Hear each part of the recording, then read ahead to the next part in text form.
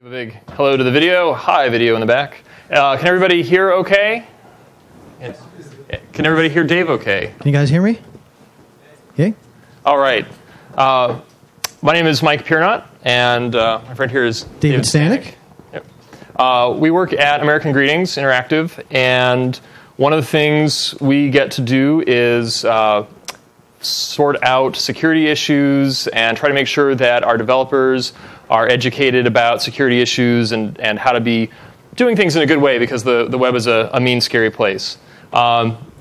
Many folks may have guessed that I still have feelings about Firefly.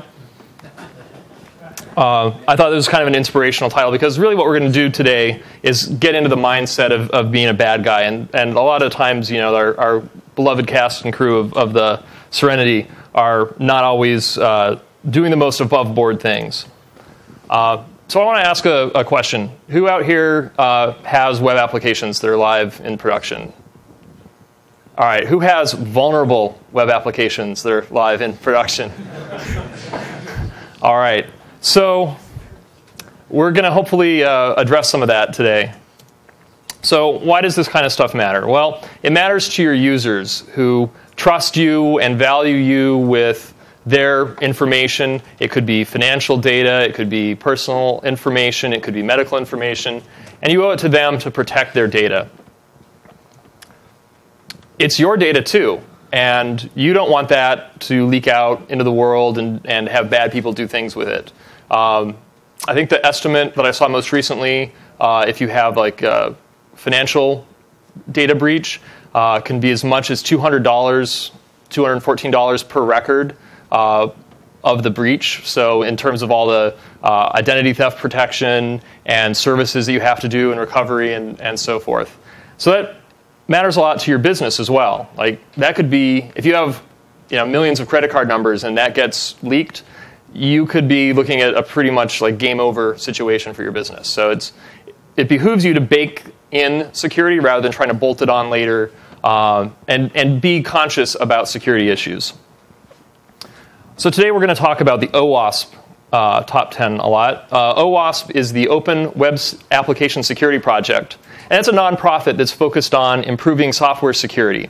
They provide documentation and tools that help educate you and other developers about security and help you learn to protect your applications. So the top 10 vulnerabilities are based on risk data from 8 different firms with over 500,000 vulnerabilities that they select and prioritize and look at for prevalence, exploitability, detectability, and their impact to your organization or to your users. And it was just recently updated for 2013. So we're going to use the 2013 top 10. And what we're going to do today is we'll talk a little bit of background on each type of vulnerability. Then we're going to do an exploit against it. We're actually going to attack a little toy application, and you get to put your black hat, or maybe a gray hat is more appropriate, but you get to put your bad guy hat on and do bad things to it. And then we'll talk about prevention and provide some Django-specific advice where possible. And so show of hands, who's mostly doing Django? Or okay, so a few people have some Django experience. Flask. I'm not as hip to Flask yet, so we can talk about some of the general things. Yeah. And so before we get started, just a quick disclaimer. A lot of the things that you're going to be doing today against your own computer with this little toy application could be considered criminal acts if you do them against somebody else's organization or somebody else's website without their permission. So one, please don't do that. That would be bad. And it's good to note that both Dave and myself and the conference staff disclaim all liability for what you do with the knowledge that you gain here today. So please only use your powers for good and not for evil. We're here to try to help make your apps more secure, not to have you go do bad things to people who don't need bad things done to them. So an awful lot of you, many of you have laptops. I don't know, maybe some of you don't. We recommend pairing or finding a partner. If you're having any setup issues, that can really help as well. Plus, it's a great way to get to know people around you, network with people here at the conference. So if folks want to grab partners, now is a great time to do that. It really helps, I think, to be able to talk through some of these things with another person and pick apart the solution with somebody. All right. So some setup stuff. Is anybody not set up yet? Wow. Okay, so you're just waiting on stuff to download. Do you want to? So we have a couple different ways we can do setup. We can do it with a virtual env and waiting for stuff to download, or we have USB sticks that have VirtualBox and image. Yeah. Okay. Well, I have Python 3. I usually work in, so I got Okay. Python 2 for Okay. All right. So everybody looks like we're pretty much set up. I will skim past all of this stuff, so we can copy stuff from VirtualBox. We can double-click on stuff and install stuff, and we can start the VMs. Everybody got their VM started if you're doing the VM? Okay, cool. So you should have a little box that pops up and with a bootloader, and you tell it, yes, I want to go ahead and boot. And so everybody who has that installed already, you should be able to go to localhost 8000 in your browser and give a shout if you have problems with that. If you're doing the manual setup way, you'd be making a virtual env. How many people are doing virtual env versus? Okay, you guys are trying virtual env. You guys are trying virtual env. Everybody, you set up okay? Yeah. Okay. I set up last night. Oh, awesome! My hero. That's the best. Everybody who's doing virtual env, do you already have the instructions handy? You guys have instructions handy if you need them for the virtual env stuff? Do you guys want one of these? Okay. Oh, okay, you guys are in download hell. Okay. Oh, I'm sorry. Yeah, I was having bad problems with the.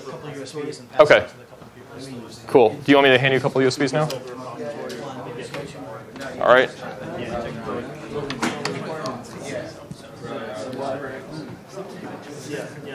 All right. So once you've got your virtual env, there's a repo to clone, which we had up earlier. Most people probably have this done already because you all were super prompt and got here like 20 minutes beforehand because you're awesome. And once you've got the repository pulled down, your next thing to do is just install dependencies. We use pip, so we'll pip install -r the requirements. If you don't have pip, you should get pip because pip is good and is much more secure now than it was a few months ago. It's now checking SSL certs and doing all that stuff over HTTPS now, which is very, very good.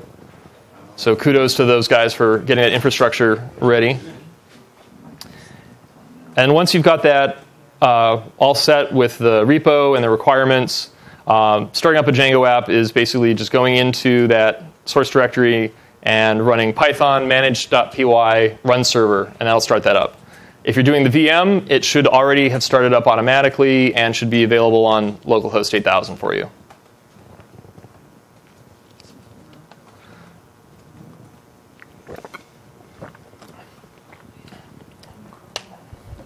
Okay, hands up if you are excited and ready to go and starting an exercise or starting to do something. Okay, hands up if you're keep them up if you're all set and good. Okay, you guys still getting set? Still waiting on the requirements. Oh, I'm sorry. Yeah, the network is sad. Let me know if you want to just do the VirtualBox thing because it's just copy and double click some stuff and you're good to go. Should do VirtualBox. See if it fails again. Oh, were you having issues with it before? It's failed 3 or 4 times on his This is virtual. going faster though now. Okay. I just can't get VirtualBox set up.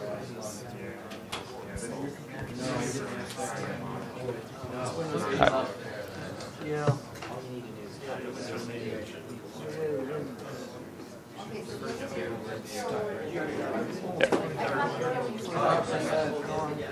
I like how fast it's validating for Git. It's not. It stopped. Ooh, I'm almost a third of the way there.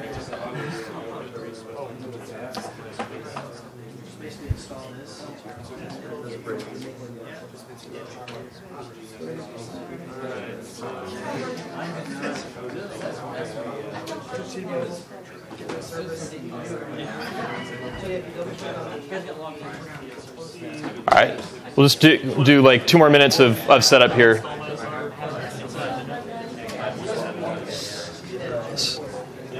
It hasn't failed this time yet. Oh, that's good. I keep getting read timeouts. Oh, I'm sorry. Yeah, so you guys might want to like do a row swap or something, because then you guys could pair with somebody who's got it set up, and we could get moving faster, possibly. Whatever you're comfortable with, but If we miss one, it's not yeah, a big deal. yeah. Okay. I would like to get set up on mine. Okay. Actually, what I did is I just clicked on this and then I launched the application. Yep, click on that one. That'll import the image for you. And just click continue. I mean, I'm actually... Very good. You signed over your life to us?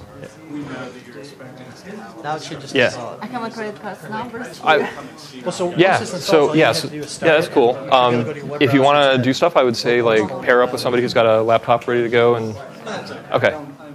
Okay. Cool. We'll walk through the solutions and everything too. So, yeah. All right. Are there any objections if we go ahead and get started?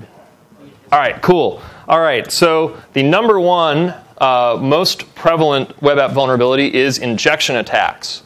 So what's an injection attack? That's when an application is sending you untrusted data into an interpreter. And that interpreter then goes and executes something or does something bad with that data. So that can result in data loss and data corruption, lack of accountability, denial of access to that data, and in bad situations can lead to a complete takeover of your host. And nobody wants that. So who can you trust?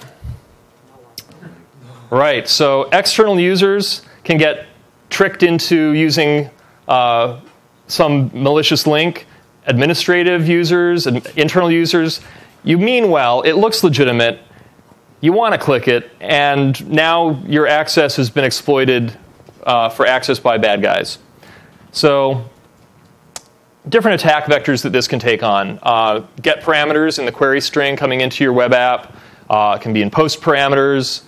You can have problems with bad things in the path info of, say, a dynamic URL where some portion of the URL path is input that's going to come into your application, and maybe it's like a category for your e-commerce site. And you read that data in. If, depending on what's in there, it could be bad if played back or done without proper amount of screening. Some HTTP headers are untrustworthy, like cookie and host, because those are things coming in from the client. Uploaded files don't have to be what they purport to be or what you expect them to be.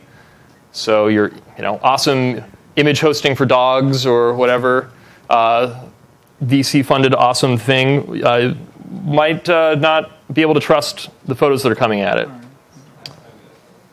So what kind of stuff might happen? Well, a malicious user could create SQL that would be harmful to you or other kinds of queries.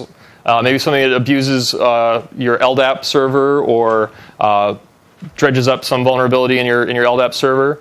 You can access private files on your disk, like Etsy password. Arbitrary code execution. That's no fun.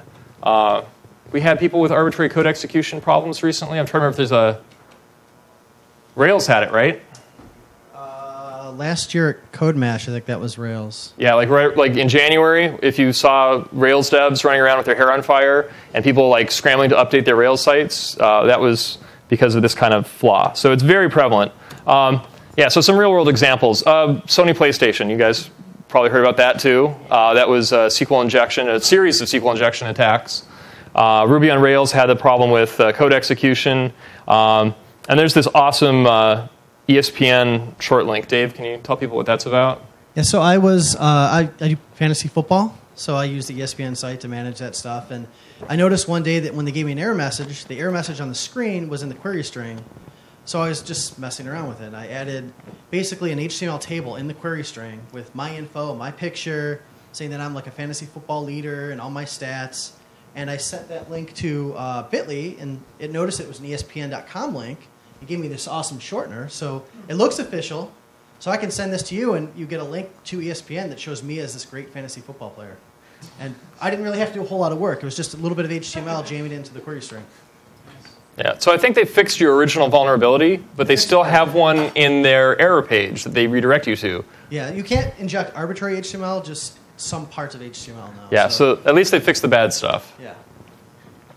But yeah, so big name people are making this mistake all the time. And I would prefer it if no one did it ever again. So the first thing we're going to talk about is SQL injection. So this is where some unescaped user input causes the premature end of a SQL query. So you want to be looking to terminate a query early, allowing you to jam in a second malicious query. So if everybody's got their demo app spun up, you want to go to the first exercise. You can either use the next links on there to get to the SQL injection stuff. You can use the left nav to go straight to SQL injection or into the injection attacks. Or just point your browser to localhost 8000/injection/SQL. And what are we going to do with this? We're going to do like 10 minutes and get people revved up. So the exercise is designed for you to experiment with it a little bit. If you're already familiar with how to do these things, it'll probably be a lot easier. If you're not, you'll experiment a little bit. It'll try to give you a couple hints to say do this or do that. Add these kind of comments here to kind of help you along the way. But we'll also walk around and help people out, just to get to through each exercise. Yeah, so we basically have a query that looks something like that. And you're going to go do some bad stuff to it.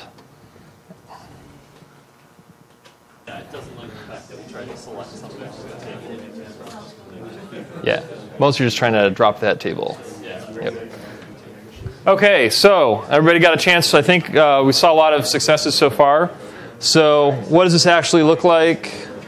Let's try to draw. Oh, look at that. My browser remembered this from last time. How charming.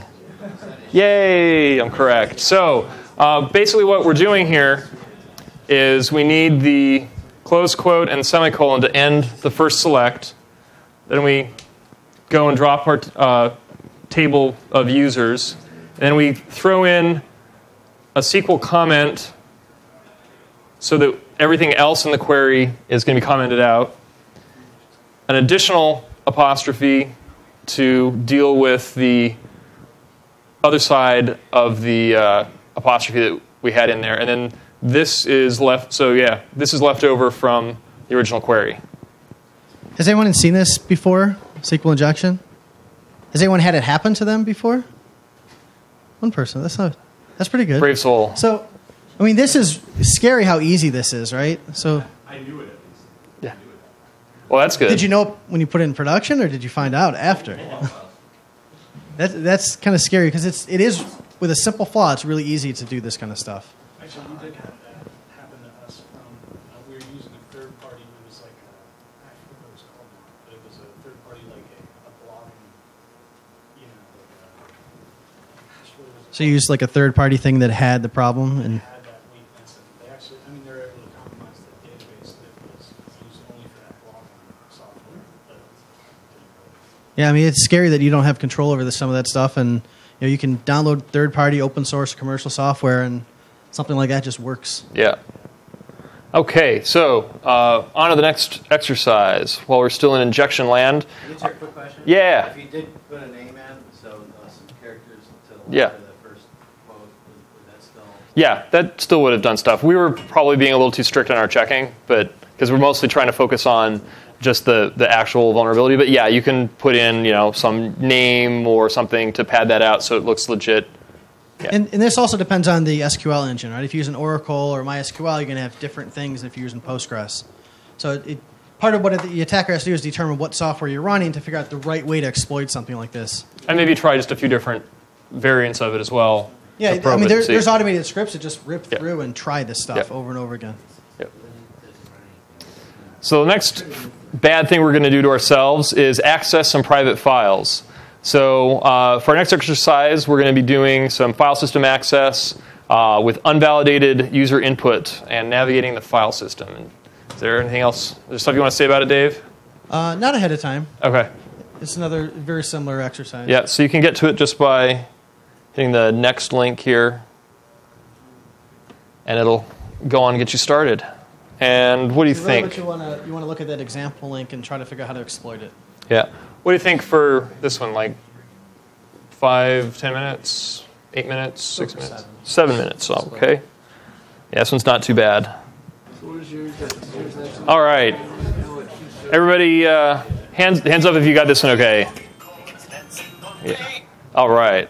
So let's see what this one looks like. We've got this terrible hacker graphic. Oh no, and what happens if we start marching up the file system? Oh, and there's our settings. And what terrible bad things might happen in here? Right up at the top. Oh yeah, right up at the top, right? You can have bad stuff in here that someone might be able to see, and then figure out another way to use those credentials to get back into the database and just do whatever they want. Imagine getting like the shadow password file or any of the other secrets you keep on your box that you think are safe, but you've accidentally exposed this way. All right.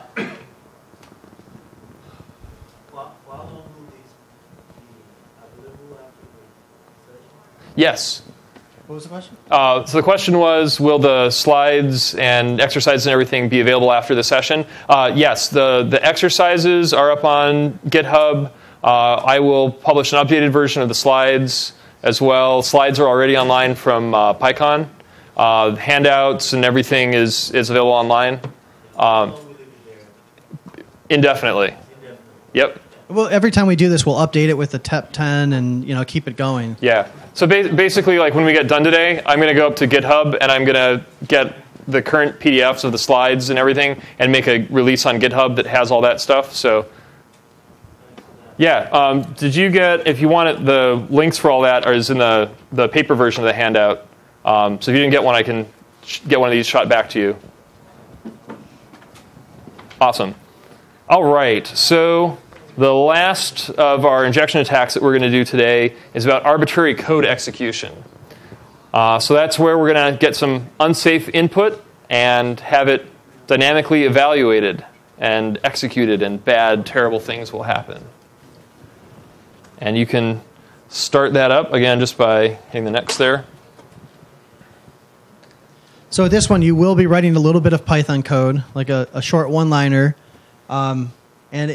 The first time you attempt it, it'll show you kind of some hints. So if you just put anything in there, it should show you a couple things to think about. Probably just one a little shorter, just because there's Python code involved. So maybe 5. Sure, you want to do 5 minutes? I think so. I'll do 6, and we'll see how people get. And time is up for this one. How did everybody do with it? Yeah. Okay. So basically, Dave, you want to walk through the solution on this? Yeah. I mean, essentially, all we needed to do is create the file.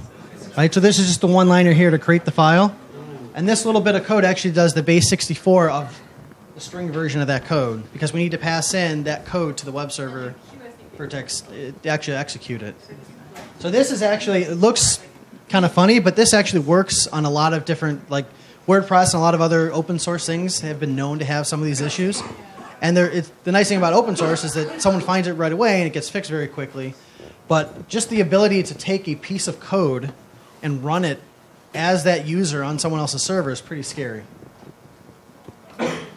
So this is our little solution here is going to automatically do that base 64 encoding for us and give us this nasty gross value. And when they got submitted, all right, we just pwned ourselves. So now imagine if your web server or your application server ran as like the root user or something really bad. Then anything you could put into this little string here would execute as the root user. So you could put in something that actually downloads code from somewhere else and just runs it, an installer for a rootkit or something like that.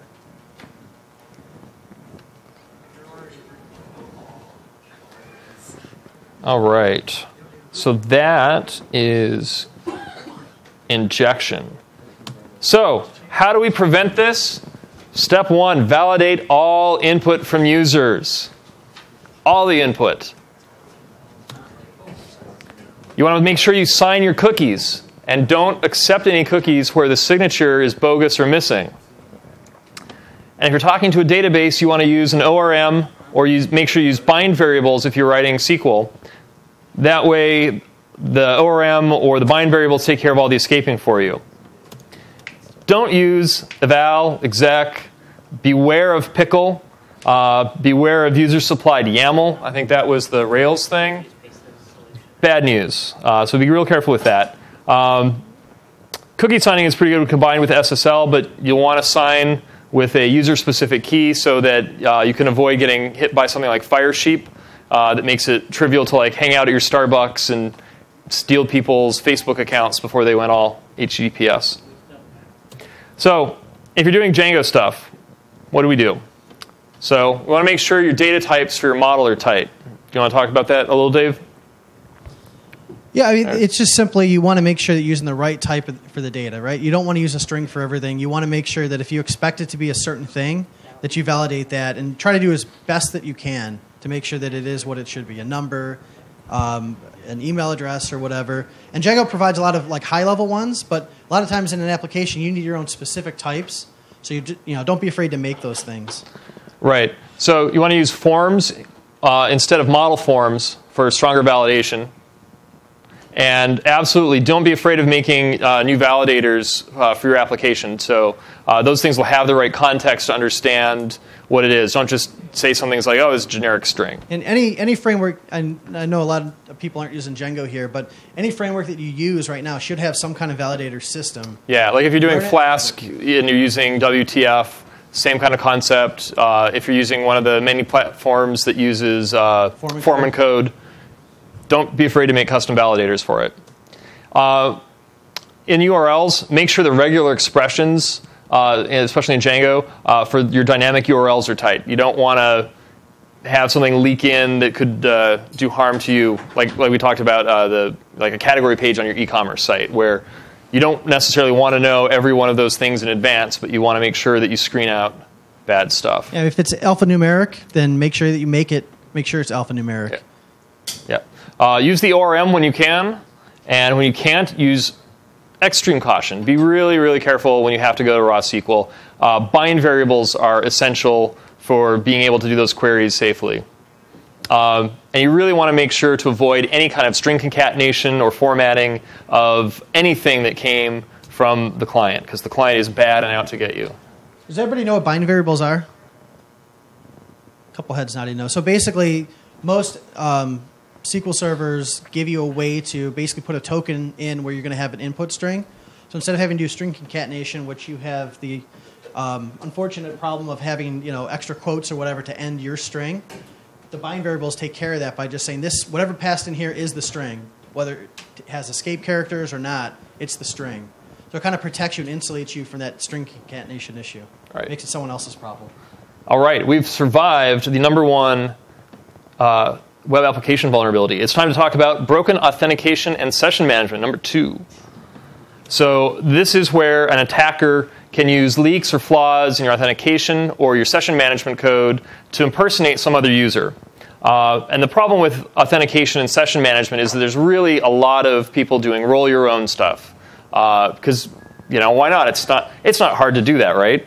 So it's the kind of thing that a million people implement a million different ways with the same kind of flaws in them. And this can lead to compromised user accounts, compromised administrative accounts, and again, unauthorized use of some kind of privileged functionality, so like getting into your admin tooling and stuff like that. Do we actually do some exercises on this, Dave, or are we? I don't think so. Yeah. So luckily, this is a thing that Django does really well, deals with this pretty well, and has it baked in. So to prevent this kind of attack, you really want to talk about making sure your passwords are hashed and encrypted properly. You don't want to let user credentials be easily overwritten, so don't make it super, super, super easy to have someone come and reset your password. You definitely don't want to do anything that has session IDs floating around in the URLs, because that's a real quick trip to a bad place because you can go and manipulate that session ID, and now you look like you're somebody else. You want to be able to have your session IDs time out. You want to also provide your users an ability to log out. That might sound really obvious, but there are places where people forget to implement logout functionality. And if you can't log out, then now your session is still floating around there, and the next person who comes to use that computer at like a library or an internet cafe is you, and now you're in trouble. And you want to rotate your session IDs after successful login as well. And at all times use a secure transport for passwords and session IDs. So that should all be over HTTPS if you're passing passwords and stuff around. Specific to Django, use the Django contrib auth. This manages most of that stuff for you, so you don't have to do it in a bad way. There's a really decent middleware for timing out sessions that you can use. And we're going to talk about the transport layer security stuff a little later on. All right, so we blew through that. Hooray, awesome. Nobody's going to have problems with managing sessions now. So cross-site scripting is where we get to do some more bad stuff to ourselves. This is actually the most prevalent web app security flaw. Injection came first because it's got a little bit more potential impact and risk to it. But basically, in a cross-site scripting or XSS attack, the app is going to include some user-supplied data in the content that goes out into the browser without properly validating or sanitizing it. So what you're doing here is putting things into a page that someone is going to then have interpreted on the client side and hurt them. There are three different kinds of cross-site scripting attacks. There's what's called stored, where injected code is permanently stored in a database. So that could be like a message forum or a comment. We had not so much a cross-site scripting thing, but we had an interesting flaw a number of years ago where I started seeing a particular traceback coming in, and we get two of them at a time in this bizarre context, and it was a thing that wouldn't possibly be hit just normally. And it ended up being some comment embedded in a Spanish language forum where somebody was trying to link to one of our pages. And for some reason, instead of linking it, they put in an image tag. And so we get this kind of stuff coming at us through that kind of stored mechanism. A cross-site scripting attack can be reflected, where injected code is in a live request to the server, and then it's reflected back in like an error message, a search result, something that goes into the content of the page. Or in the DOM, where injected code in the browser DOM environment causes scripts to run in a way that's unexpected. So maybe you're tampering with the URL, and some JavaScript on the page is going to read that URL. Or maybe you're managing to tamper with a variable that some JavaScript on the page is going to pick up and use to go do something else. So if you have one of these kind of vulnerabilities, kinds of things you can do with it. You can execute scripts in a victim's browser. You can hijack sessions. You can deface sites. You can insert hostile content. You can redirect users to other places. Load them up with malware, hijack their browser, do bad stuff. And it's most often seen in places where user-created text is displayed to other users. So like comments and messages like we talked about. It's often found in form inputs, although less so now that browsers are getting savvy about it, where you might have a value that gets repopulated or pre-populated with user-supplied data. And it's also seen in script tags where user-supplied data is often populated into a variable that the script is going to use. So the first exercise we're going to do is about cross-site scripting by manipulating a dynamic portion of a URL. So part of the URL path is variable and is not validated, and it will get included into the page. And I'm trying to remember how long we want to do this one for. So we're going to basically manipulate the path to change the page title.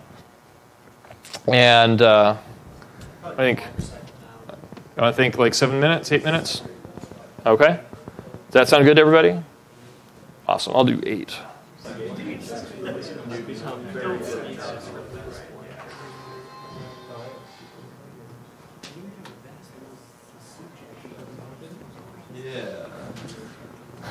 All right, quick show of hands. Raise your hand if you got it. All right, folks who didn't, you guys want to see how this works? All right. So basically, what we're going to do, and the hint is to look at the path here and then see what it does in your markup. I saw a couple of folks doing that up here. So let's take a look at the solution. So what we do is we want to interrupt. If you look in the page source, should we look in the page source at the script? So we have this myvar that gets set to be whatever is in the path here. And so what we need to do is we need to terminate the string, get some other code injected in here, and then be able to deal with the additional quote. So that's hard to see that from way over there. Okay, so the URL for this is basically going to have the closing quote and semicolon to terminate that statement. It's going to set the document title to please hack my users. And then we need to make sure that we have an additional quote at the end so that we can deal with the rest of that string that's still open. And so let's click that. And so it does all this, and hooray, we've been hacked. Oh no. So view the source on this one.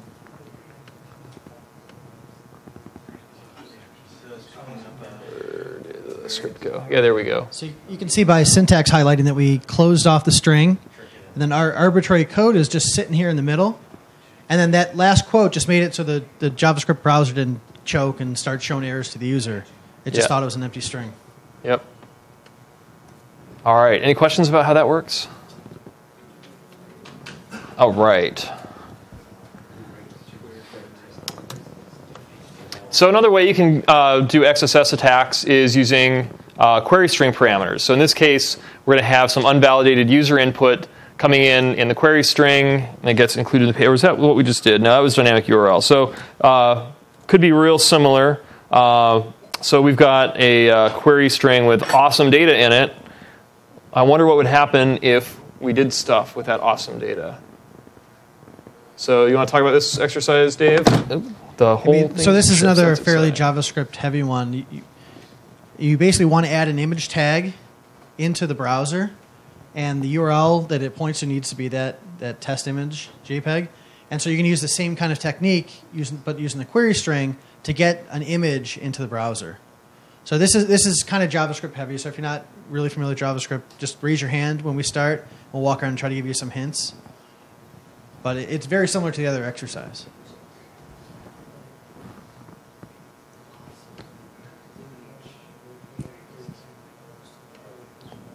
And we want to do this like 5 minutes.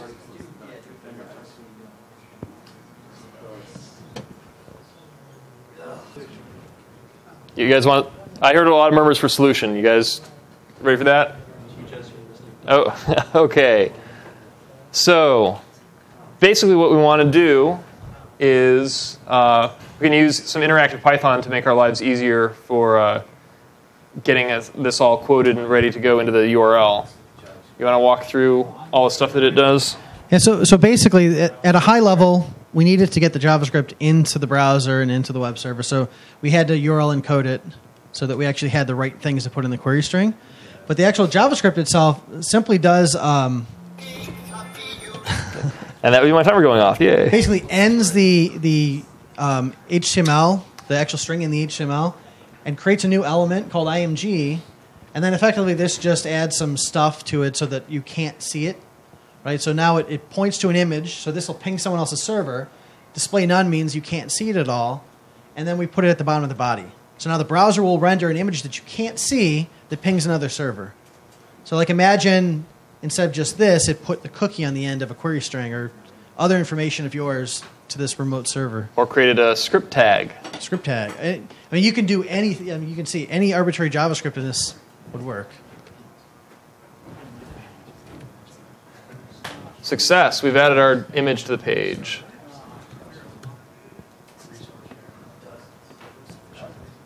Oh, I think our thing didn't do the. Well, this is we didn't do the display none on this. This is a short version. Interesting. Okay, so if you did this with the display none, it'll actually notice that as well. Okay. So the last thing we wanted to talk about with cross-site scripting exercises was cross-site scripting as it applies to form fields. This is where the value part of an input is going to be manipulated, maybe terminate the value early, allowing JavaScript to be injected into the rest of that element, like adding an on-click to a form element. Unfortunately, there are two things wrong with this exercise. One is that we have a bug in it that would mean that it doesn't work right now. It can never work right. Yeah, so we should fix that. And two is that many browsers are now actively preventing this kind of exploit from even happening at all. And believe it or not, it started with Internet Explorer, of all things, would actively notice that you were trying to add like an on-click or do stuff to the value, and it would escape the string in a way that it would be harmless in the markup that got rendered. And since then, other browsers have started to do this. When I tried this earlier with Safari just gave me the big gray, we can't load that page. Your thing isn't there. Can you go to the source of the form real quick? Yeah. Do you want to see that? Talk about it briefly.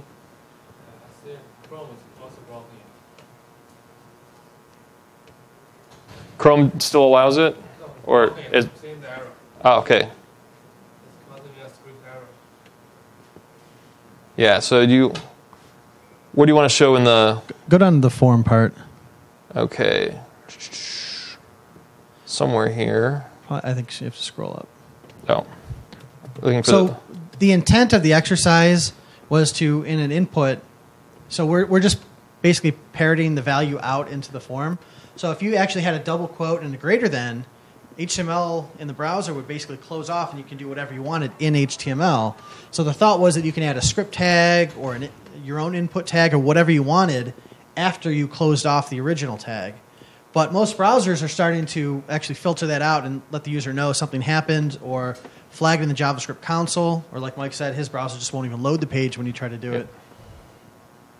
So when we started this, it was about 2 years ago, and it worked almost all the time, and then IE started to fix it, and I think everybody else got jealous and wanted to kind of catch up with it. I don't think anybody wants to be shown up by IE in their security situation. So life is weird. So now that we've talked about cross-site scripting a little bit, I have an important question for you. Can you trust your database?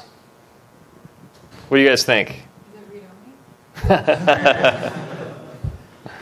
All right, so, you might have stuff that already got into your database that was bad news, malicious, and when it gets pulled back out, could be, this is like the stored attacks we talked about. Once it's in the database, and can be played back to lots and lots of users who may just be like browsing around on your site.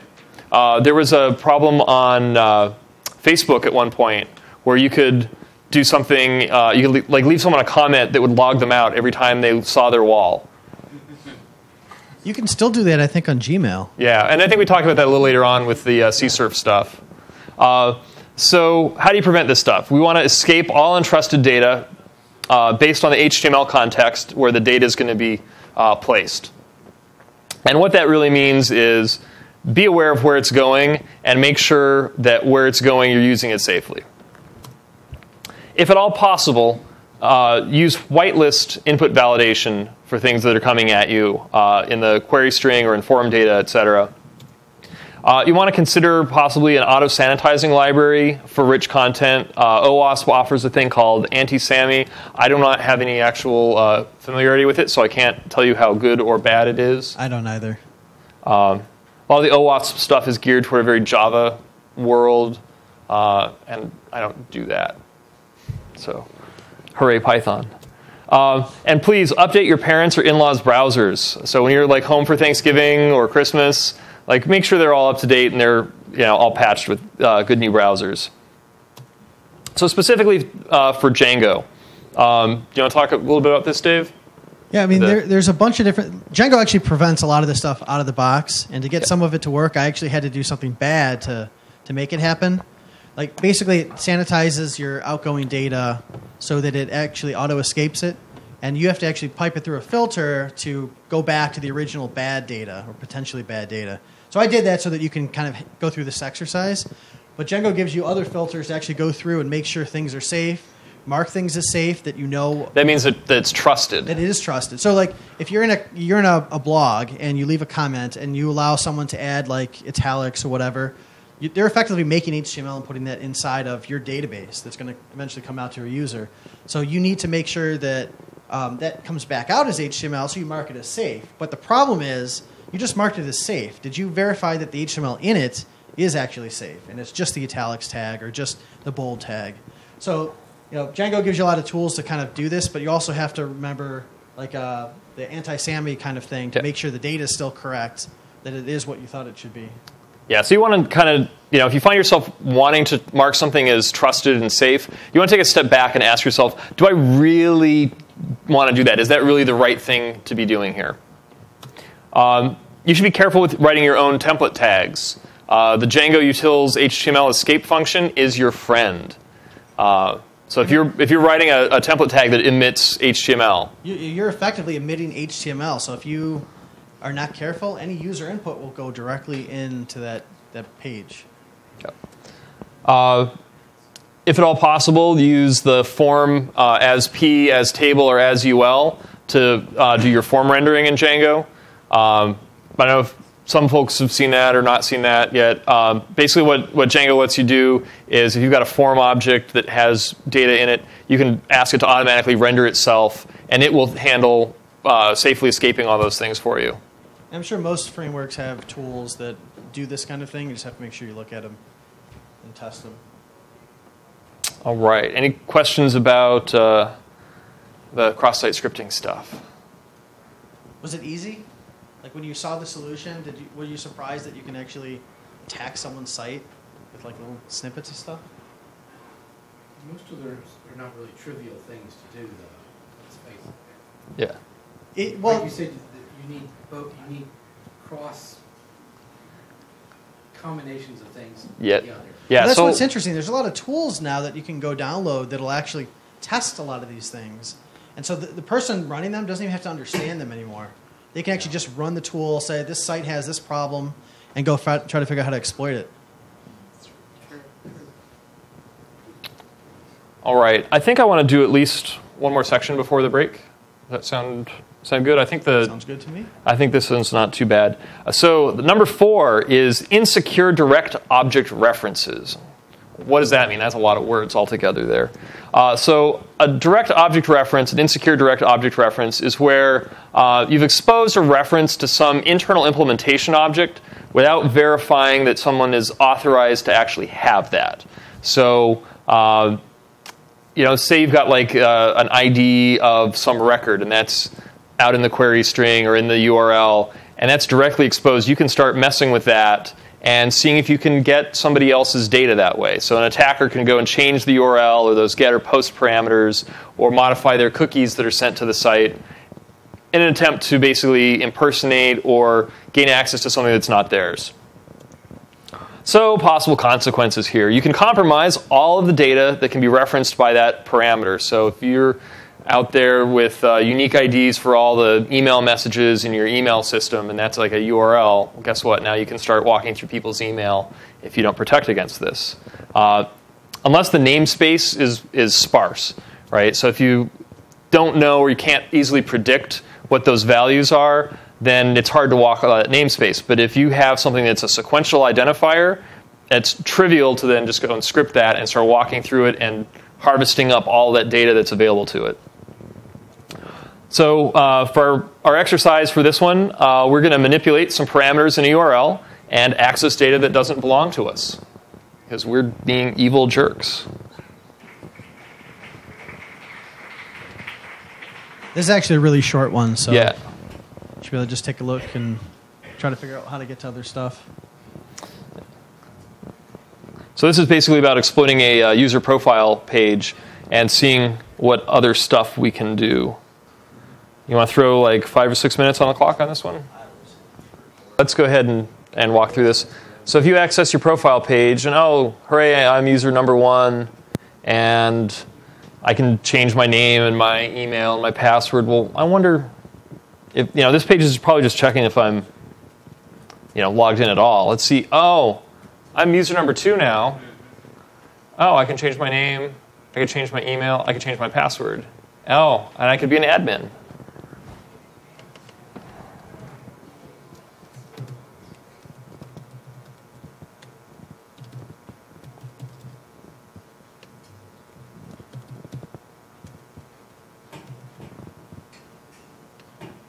Hooray! Now I'm an admin and I can go and do bad things to the rest of the site, get into trouble. So now, this is on the top 10 list of things that people have problems with in their website. Look how, it's trivial to just enumerate the users and just collect all the data. Does anybody have this kind of problem in their site right now that they can think of? I see some weird looks in their faces, so I don't think they'll want to It's okay. So, all right, so we want to prevent against this, obviously. So what should we do? So we need to implement access controls on any of those direct references to restricted objects or to restricted resources. So you want to make sure that when you're querying for user number 2's data that you're actually authorized to do that. You should maybe only do that where, maybe throw some where clause going on there or verify beforehand that the logged in user matches the user that you want to see. Another idea is to implement per user or per session indirect object references. So let's say you had like a drop-down with 6 items in it that you would pick from, and those might originally be IDs of records in your database. In an indirect object reference, what you do is instead of having those be 123, 124, 125, 126, they can be 0, 1, 2, 3, whatever. And then on the back end, you turn that number that was submitted back into the actual value that you want to go look up. So that way, the object reference is never exposed to the client side at all. Specifically for Django, a couple of not too hard things to do. Django's got built-in ways to do that kind of extra query where you want to make sure the owner of the object is the guy that's logged in and the ID matches the ID they're looking for. So you can use their permissions architecture to kind of help you do those kinds of things. And then if you're not using permissions architecture, you have some other needs, you can also just add that to the query set where you say, some model.objects.get the ID, but you can also, instead of that, say filter the owner is the user that's logged in and the ID matches the ID. So it's a really simple thing to do, and Django gives you all the tools to do it. It's just a matter of remembering that you need to secure everything at every level. Yeah. All right, the next one is not too bad. I think this one has a real light exercise, so we can go, I think, through this before the break, too. Want to do that? Sure. Okay. So number 5 is security misconfiguration. And this is maybe not something that as developers in a larger corporate world you're not necessarily going to be as impacted by, but certainly like in a startup or a DevOps or a place where you're going to wear a lot of different hats, this is something to watch out for. So you want to watch out for insecure application settings, unpatched flaws, unused pages that are out live in the world. We had some Backstreet Boys promotion. I think we launched in like 2000, and it was suddenly generating errors in like 2006 or 2007 because we just never taken the page down after it was out in production. Good times. Luckily, it didn't have security problems in it. It was just like, it's out in production, it's launched, it's live, and we just, forgot about it. So things that could possibly, bad things that could happen to you, some consequences. Again, unauthorized access is a biggie to data or functionality. And the, super huge bugaboo, complete system compromise. Ooh. So we actually have a couple of demos and some discussion rather than a full-on exercise for this. And I'm trying to remember what all they were. Dave, you want to talk about these? These are things that you were wanting to talk about, I think. Yep. I mean, you can go to either one of those lines. Sure. So basically, Django Debug Toolbar is a tool you usually use in development to help you understand what queries are being run on a page, what memcache hits are happening. And it gives you a lot of information about the current request and the current server and other stuff that helps you debug. But a lot of people leave that on in production because when they you find out there's a bug or whatever. It makes it really easy to go and figure out what's happening. But if you do that, there's a lot of things that could show up that you don't want people to see. Like, can you go back to Oh, yeah, you want the debugger back Yeah, up. the debugger. Sorry. So, like, in this case, if you open the... Yeah. It gives you a lot of information about the settings. It gives you the actual SQL that was run if there was a database query. So like I was saying earlier, when you're trying to figure out how to do injection, you need to know a little bit about the database, a little bit about the query structures maybe. Well, this will tell you exactly what ran and show you how long it took. And sometimes, depending on the database engine, it might even show you some statistics about how it ran or what indexes it picked. And that's powerful information if you want to figure out how to exploit the database on someone's site. Also, like, you know, signals and other headers and stuff, it'll show you exactly what the browser sees when you're doing stuff. So when you guys were trying to do certain attacks, you didn't really know what the server was seeing. You just got bad feedback and tried again.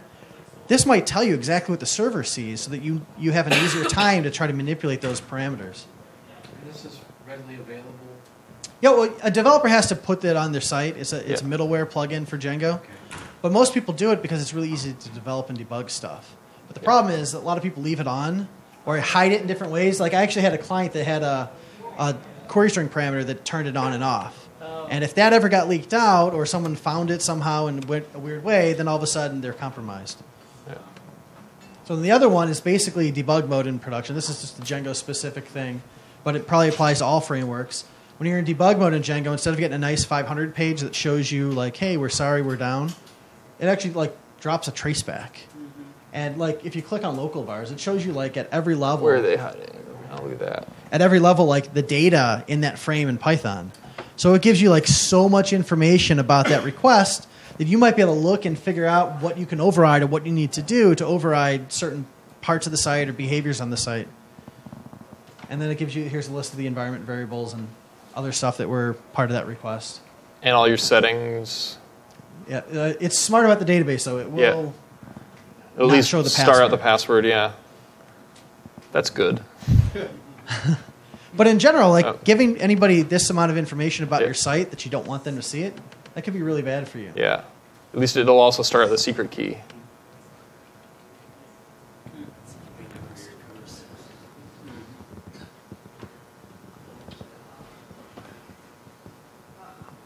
So to prevent the security misconfiguration issues, you really want to make sure that you've got a repeatable process for hardening your environment so that you can, as you spin up new servers or you're doing maintenance and you need to replace servers, you can make sure in a repeatable way that you can always bring something up in a secure, awesome, solid state. And it's not just the app too; it's the server, the OS itself, and all the patching that gets involved in that. Yeah, and you need to have a process for keeping on top of updates and patches for the things that you have in your environment. And it also helps if you architect your environment in such a way that you have secure separation between components, so that things are properly isolated. You might need a firewall in front of your database, especially if you've got like payment data and stuff in there.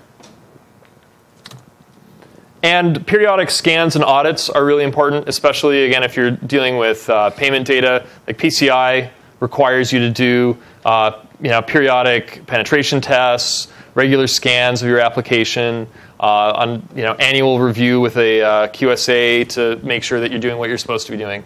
So this one is really about the process and doing it right. So specific Django advice, like Dave's talking about. Debug mode. Yeah, certainly don't run debug mode in production. As nice and convenient as it would be, it's just a recipe for bad news.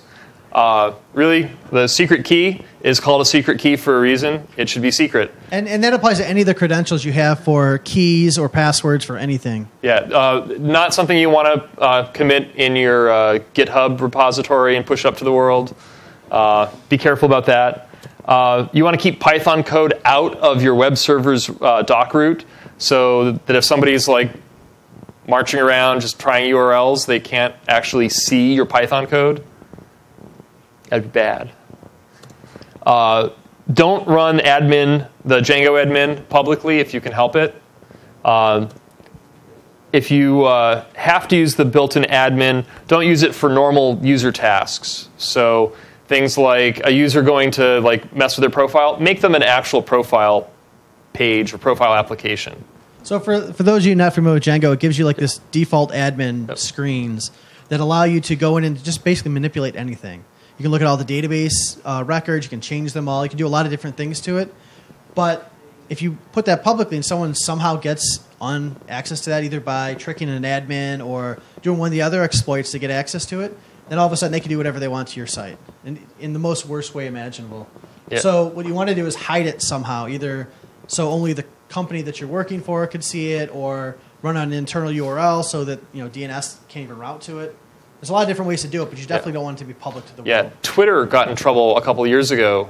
They actually had their admin site hosted on www.twitter.com, and they had a social engineering attack that got an admin user's credentials compromised, and then somebody got into their admin tooling and did bad things. It's scary. Yeah. So don't do admin in the public if you can help it.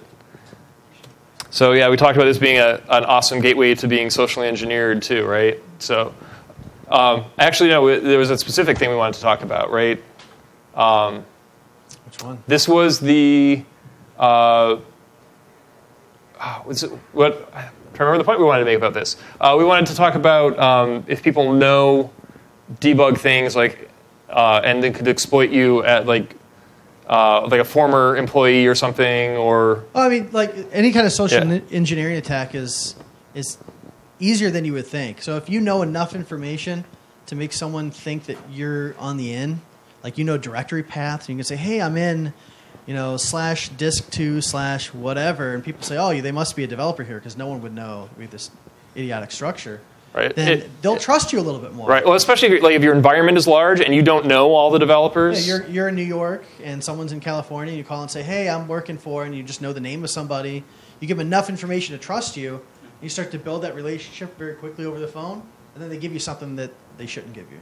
They give you access, or they run a simple or click on a simple link that has an exploit in it that allows you to get their password. And there's a bunch of different things that kind of tie together to make a real exploit happen. So like each one of these things is, as you're going through them, you can kind of feel that they're very similar in different ways. It's because a lot of times they're used at the same time to really exploit something. You do some social engineering, some cross-site scripting, and the cross-site scripting does an injection attack, and everything's kind of interconnected, and it allows you to exploit some part of their systems. Yep. All right, it is 3:46. We've got some lighter exercises for the back half. But I want to go ahead and just take a break here because you guys have been in this room all cramped up and crowded and an awful lot of you. So I don't envy everybody.